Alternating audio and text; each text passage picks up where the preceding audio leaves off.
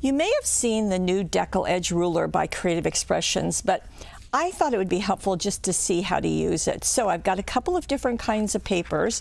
Now, as you might expect, I'm going to do it first on vellum, because Debbie told me that vellum creates a really wonderful look with it. So there's two sides. There's one that's kind of a gentle deckle, a uneven edge. The other one is more jagged. So let's try the jagged one first. So this ruler is 12 inches long. So if you want to use it for a 12 by 12 scrapbook page, you are set. Use this for mats, use this for borders, whatever you like. So I'm going to push it, hold it down really hard, and I'm going to take whatever I'm going to tear and go against the ruler, of course, kind of going this way. Now I'm right-handed, so I'm holding this down with my left hand, and I'm putting a lot of pressure on it. And I'm just going to go a little bit at a time. So let me just show you. And you are tearing it, so you want to be strong. And hold it steady, Paulette. Okay, here we go. And you can see I'm just going right down the vellum and holding it in place. And I'm just going a little bit at a time, because you are tearing. In this case, I'm tearing against the grain, which is why it's resisting me, but I'm stronger than it is. Okay, so can you see what's happening? In fact, I'll show you when I lift this up. Okay, so I have a very deckled edge, very uneven, which is exactly what I want. Now, what about the other side? Okay, so I'll put my ruler down. Yes, like that, so I can read it. I'm going to do the same thing. In fact, I've got two pieces, so you've got several options, and I'm going to do the same thing. Now this is going to go a little bit easier because it's not as jagged, but you'll notice I'm really keeping my fingers close to the paper and just going right along the side and holding it down continuously with my left hand. So I'm not I'm making sure that I'm holding it down on both sides. Okay, this one is a much more even. So can we get in closer, Steve, just to really see that difference? Okay, so this piece is again the smoother, less jagged. This is the more jagged. So you've got two options, which is really kind of neat.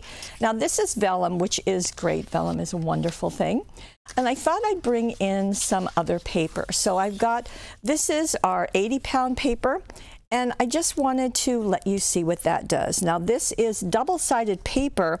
However, there is white paper in the core of it. So just going to go right down. And if it kind of tugs, we'll just, be firm with it. Don't let it have the upper hand. Same thing, pull it toward you. Now this, I'm going to see a white edge, I would imagine, because the paper is printed on both sides. You can kind of see that it's small dot on one side, big dot on the other. And so I've got a white edge, as though I had torn it. See, if I had torn it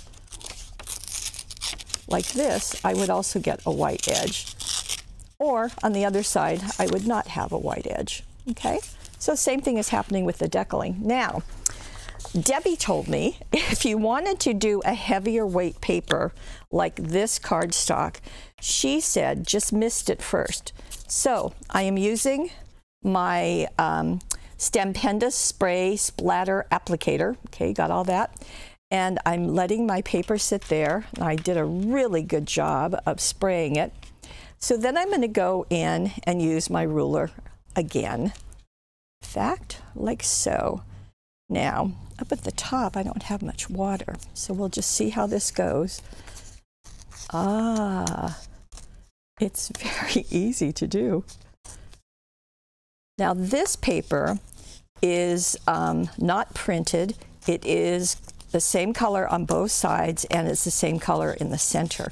Wow, this is super easy. You may want to just spritz any water, any paper that you do this. It's much easier. Okay. And there is my gentle deckle, and then I would do the same thing on the other. So if you missed it, go ahead, then go ahead and do your deckling. Let it dry, and it will dry, in just a moment. So that's what's going on. So these are some things that you can do with your Deckle Edge ruler. I thought you'd want to know.